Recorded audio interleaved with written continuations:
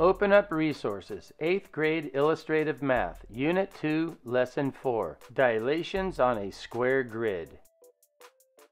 Problem number 1. Triangle ABC is dilated using D as the center of dilation with scale factor 2. The image is triangle A', B', C'.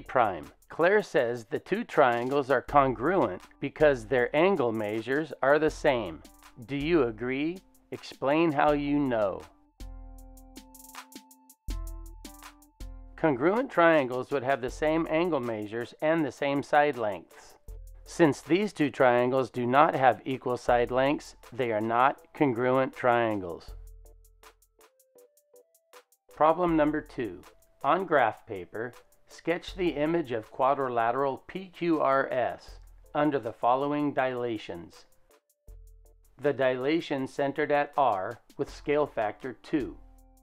Since the dilation centered at R, locate point R, and since it's a scale factor of 2, you'll have to multiply the distance between R and S by 2. You start at point R and go twice the distance, taking you past point S. Now do the same with point R and point Q. Start at R, go to Q, and then past point Q, so that you've gone 2 times the distance from R to Q. And finally, we can do the same thing with point R and point P. You're going to go twice the distance of point R to point P, taking you past point P. Draw your new points and connect the points, and this shows the dilation of quadrilateral PQRS with a scale factor of 2.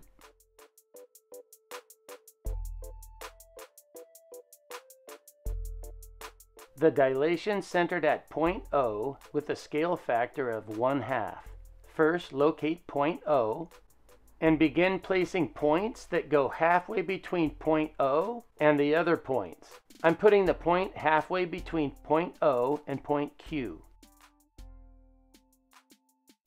Now I'm putting a point halfway between point O and point R.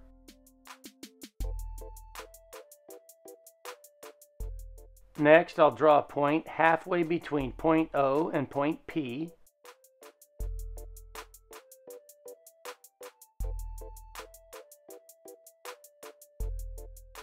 And last, I'll put a point halfway between point O and point S.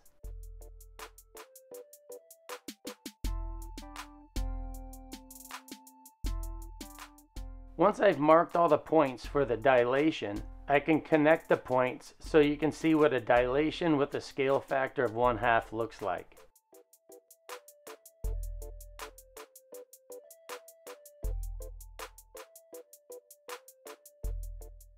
The dilation centered at S with a scale factor of 1/2.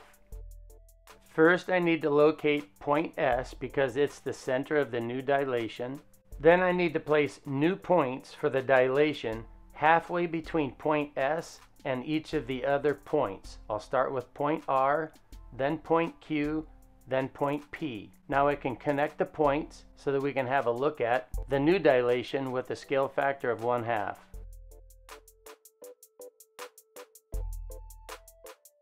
Problem number 3 from 8th grade Unit 1, Lesson 14. The diagram shows 3 lines with some marked angle measures. Find the missing angle measures marked with question marks. Since I know that 2 supplemental angles total 180 degrees, I'm going to draw this line and use the information that they gave me to figure out the missing angle. 180 degrees minus 27 degrees equals 153 degrees. So this first missing angle measures 153 degrees. Let's go back to the angle that measures 27 degrees. Its vertical angle also measures 27 degrees, so we can change that question mark to 27 degrees. And the remaining question mark for the group of angles on the right-hand side is the vertical angle of 153 degrees. Let's use the information that they gave us on the left side of this problem. 180 degrees minus 35 degrees equals 145 degrees. So the missing angle is 145 degrees, and its vertical angle is also 145 degrees. Well, you notice there's still one more question mark, and that question mark is the vertical angle for the angle that measures 35 degrees, so its measure would also be 35 degrees.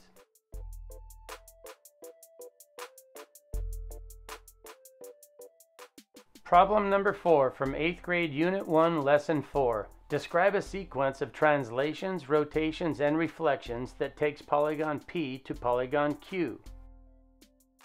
A 90-degree rotation to the right, and translate until the corresponding vertices match up.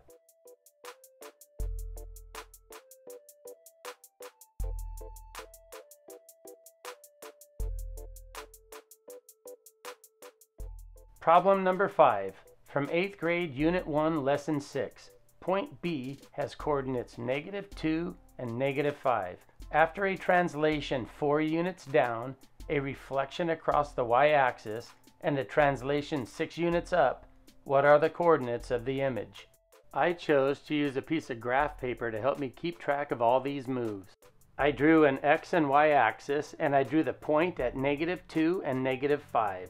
First, I need to go 4 units down. To help me keep track, I'll draw a new point at 4 units down. Next, I need to make a reflection across the y-axis. So I've drawn a new point across the y-axis.